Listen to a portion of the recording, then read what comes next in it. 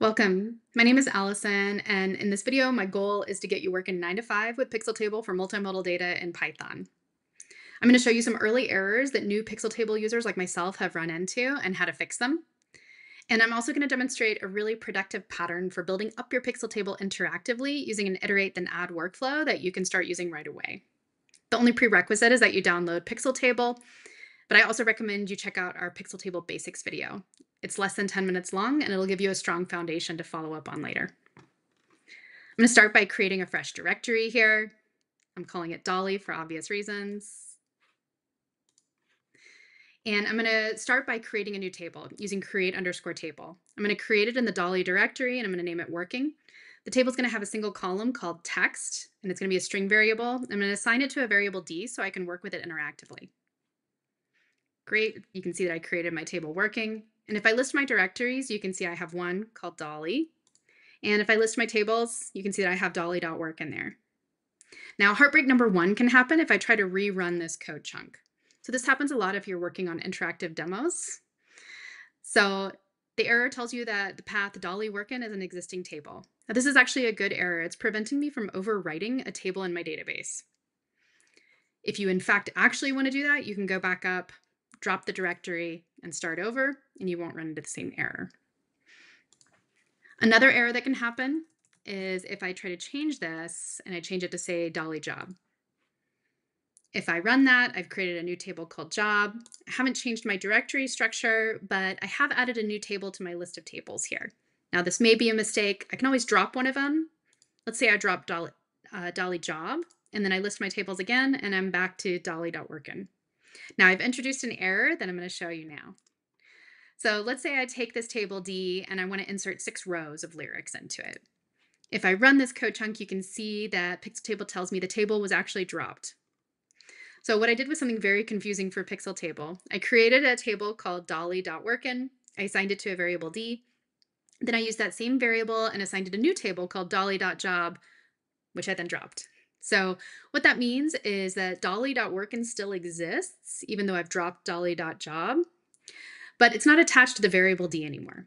So the way to fix this error, if I know that dolly.working still exists, is I can check my d._path. You can see that, in fact, my table was dropped. It's not attached to D anymore. And I can use get_table to reattach dolly working to this variable D so I can work with it again. If I do that, and if I print the path, you can see that it's all linked up again. And now I can insert my 6 rows, no problem. I can see that this is a table that has a single column that's a string column called text. And when I do d.collect, you can see that I can see my 6 lines of text.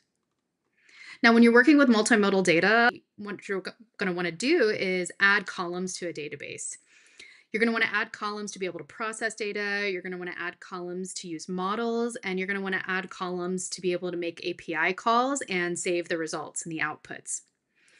So the way to do that in Pixeltable is to add a computed column. And here I'm doing this right away by adding it to D. I'm naming it uppercase, and I'm using a simple Python string operator to convert all the characters to uppercase here.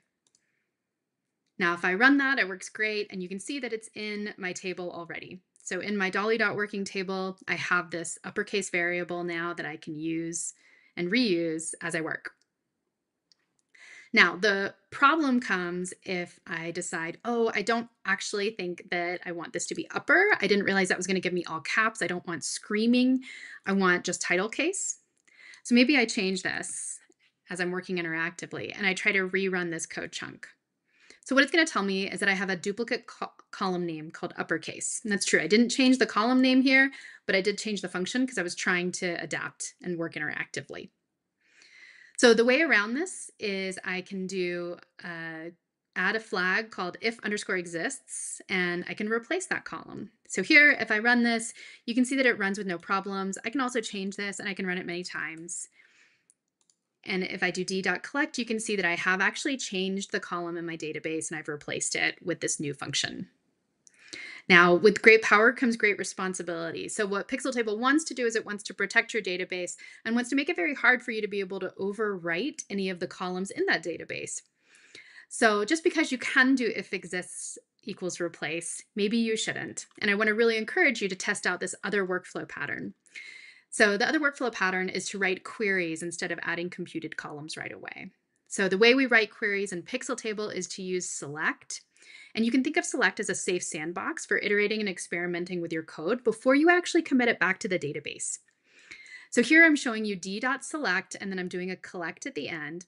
And here I'm just selecting a column, which is what you might normally be used to using select for. Usually I use it to select out a subset of columns that I want to iterate on and work with, sort of creating a mini table to be able to work with.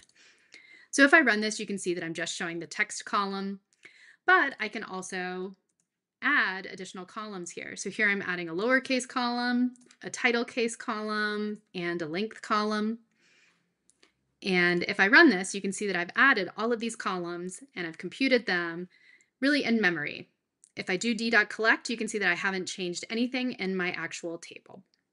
So this is the way that you can start iterating and working with queries to be able to refine how you actually want to compute your columns in your database, the ones that you actually want to save and store for later. Now, let's say that I settle on a function I want to do lowercase.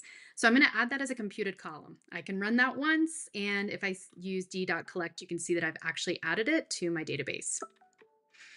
So now we're really cooking, but you might be thinking, Allison, I really don't want to have to experiment here with a select and a collect, and then have to come down here and add a computed column and then do another collect. It's a lot of work. And I hear you. I think a really productive pattern for working interactively with Pixeltable is to save your expressions. So here I'm creating a new expression called swap case. I'm calling it swap expression.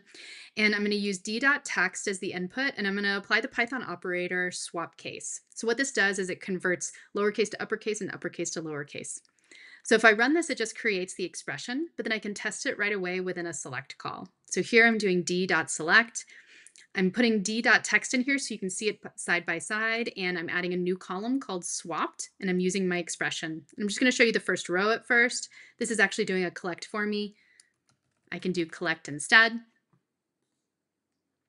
I also don't have to have a variable name here. I can just use swap expression. So I can just see really quickly exactly what the output is and test it before actually making changes and committing them to my database. If I look at d.collect, you can see that I haven't made any changes here at all. But let's say I want to commit to it. I want to add it. So I'm going to do an add a computed column. I'm going to create this new variable called swapped. I can do that once. And if I do d.collect, you can see that it's in there, and it's in there forevermore, so that I can work with it, I can share it, and I can come back to it later. So I'll leave you with some lyrics that Dolly Parton herself may have written. We started with loading in our data. We used select to be able to build up an interactive query. We iterated on it. We changed it by actually saving it as an expression, and then we added it to a computed column.